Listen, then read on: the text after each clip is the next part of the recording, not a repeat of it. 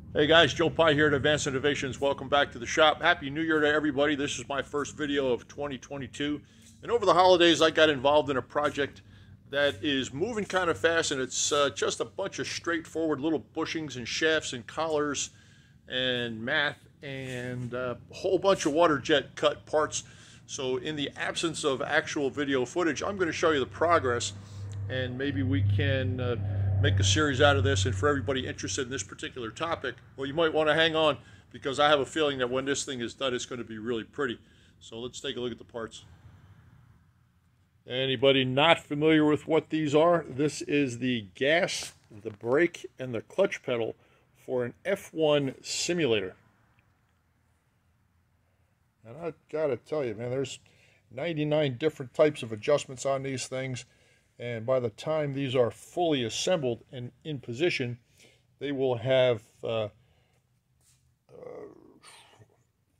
cells all the way throughout these things to monitor pressure, stroke, range. They'll be tied into a computer that will give adjustability to the person driving the particular race at that time. You know, if you want 100% gas pedal and it only moves an inch, well, then that's 100%. And you can change that and adjust it on the fly. There's an awful lot of work in these things so far. And by the time they're done, they're going to be all imperial. So sorry about that for all you metric guys.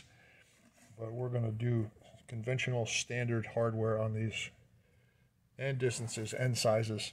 And we're going to make some improvements along the way as well. Very pleased with the way they're coming out. This is all 1/8 inch thick, 0.125. It's about 3 millimeter, a little bit bigger than 3 millimeter, 6061 aluminum. All the hardware will be stainless, with the exception of that guy right there. That is an adjustment that allows you to change the force required or the feel of the gas pedal. They thought about just about everything here. Now over here on the table, this is the seat that will be applied to that particular rig. And this is all kinds of comfortable here, I'll tell you. Got this shipped in here the other day.